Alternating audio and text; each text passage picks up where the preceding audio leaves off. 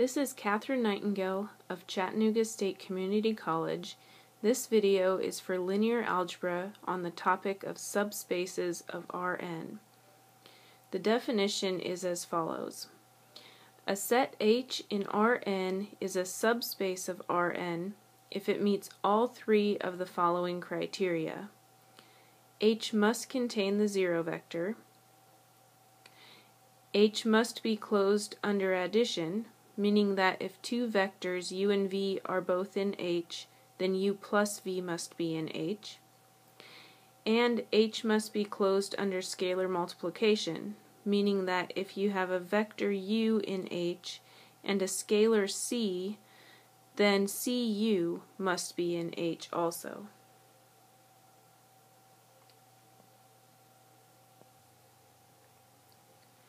Notice that since every subspace contains the zero vector, every subspace must include the origin.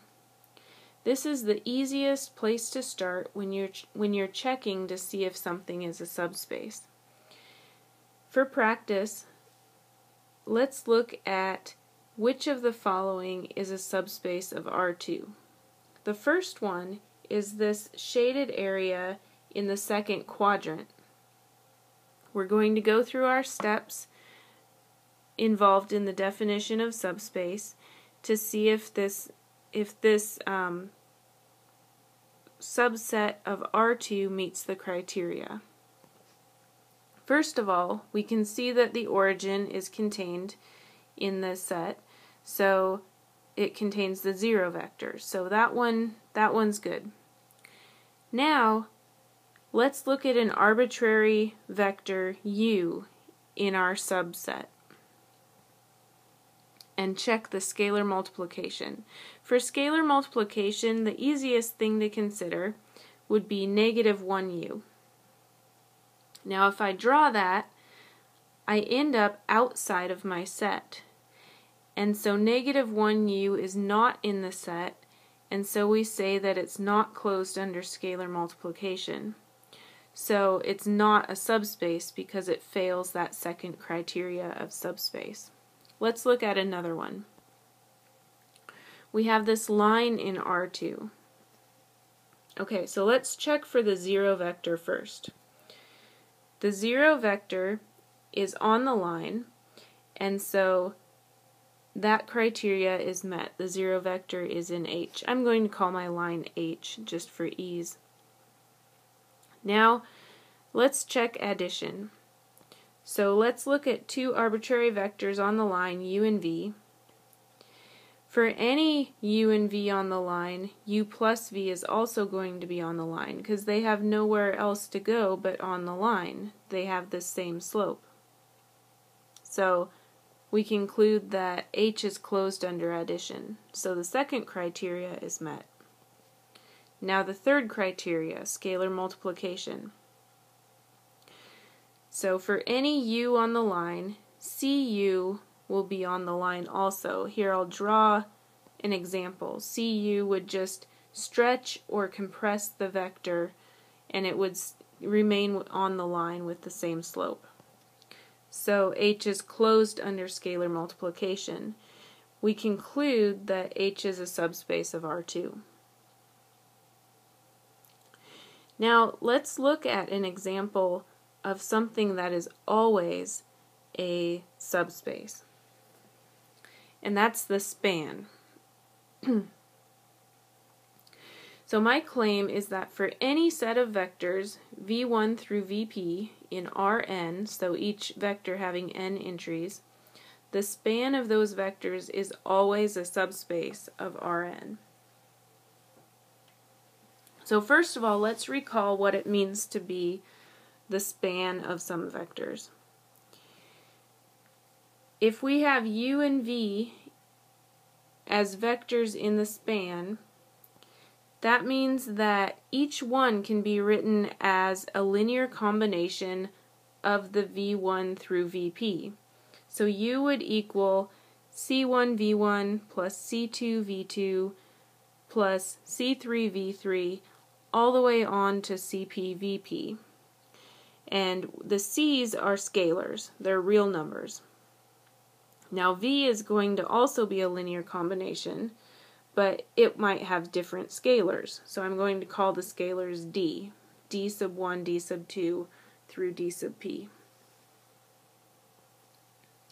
Okay, first check. The zero vector is in the span because those scalars can be any real number. So if I set them all equal to 0, then the zero vector is in the span. So first criteria is met. Okay, second one. Let's check to see if u plus v is in the span. So I add them together. The u has the scalars of c, the v has the scalars of d. I add them together. Now I'm going to combine like terms. So when I combine my like terms, I combine the v1s, the v2s, the v3s, the vp's. Okay, so I combine my like terms, and notice that each vector is multiplied by a real number scalar. And so by definition, this is just a different linear combination of the v1 through vp. And so this is in the span. So u plus v is in the span. It's closed under vector addition. Now we have one more criteria. Let's let m be our scalar. So m is a real number. And I'm going to multiply u by m. So mu. Each component gets multiplied by m. I distribute the m. Now notice that m times c is going to be a real number. mc1 is a real number, mc2 is a real number, mcp is a real number. And so I just get a different linear combination of the v1 through vp. So this is in the span of v1 through vp also. It's just a different linear combination. And so what happens is we've shown that for any span, the three criteria of a subspace is met. And so any span is a subspace of Rn if the vectors are in Rn. Now let's look at a few more examples. We want to know which of the following are subspaces of R3. I'm going to give you 3 examples.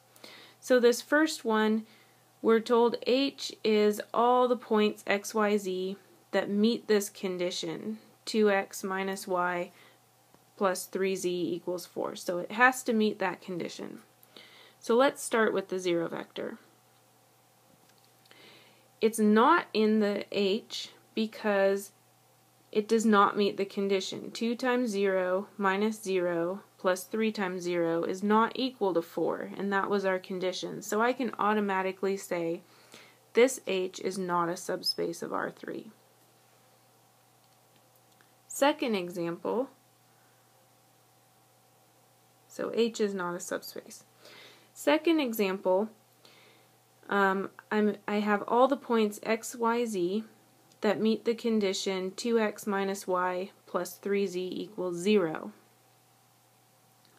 Now, on this one, I know that 0, 0, 0 is in H, since it will meet the condition. 2 times 0 minus 0 plus 3 times 0 equals 0.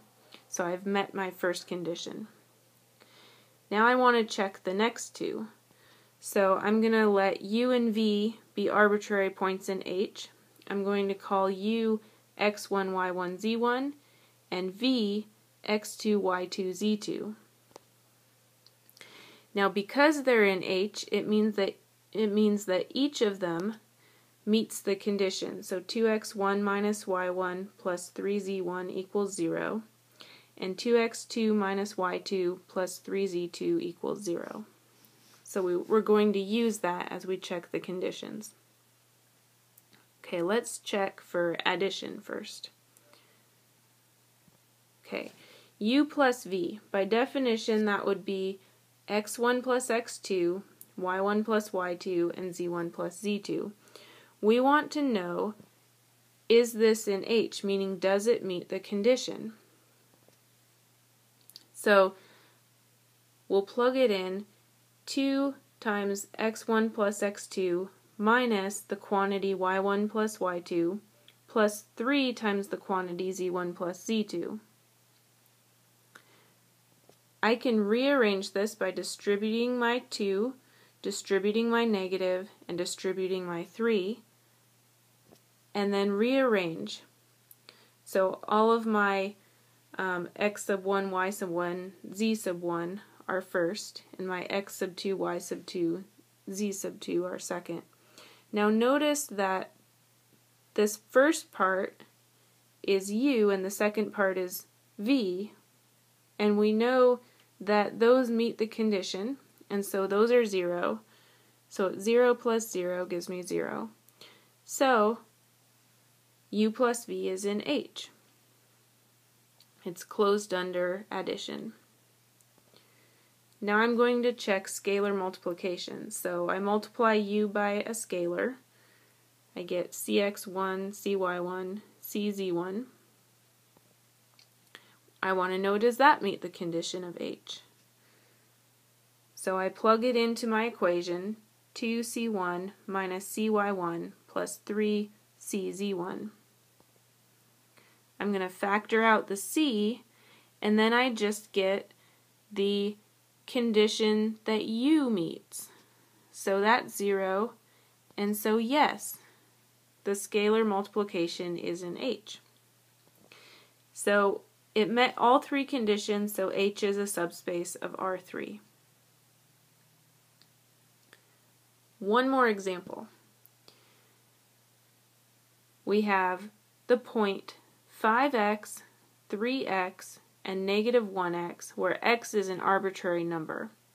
We'll assume that x is a real number, because that's what we've been working with in linear algebra. So since x is arbitrary, x can be 0, so the 0 vector is in H.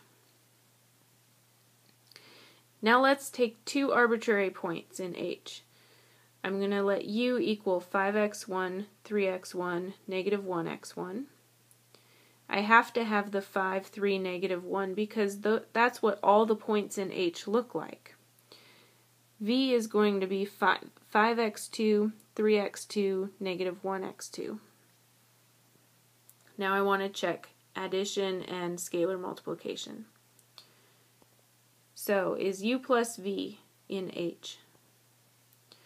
U plus v, by definition, I'm going to add the first components together, second components together, third components together. I can factor out the 5 from the first component, factor out the 3 from the second, and the negative 1 from the third. Now, the x1 plus x2 is a real number, assuming that x1 and x2 were real numbers.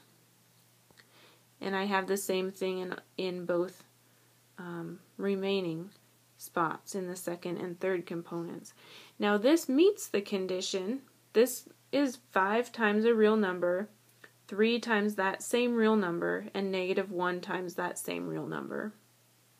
And so this point is in H. It meets the condition for being in H.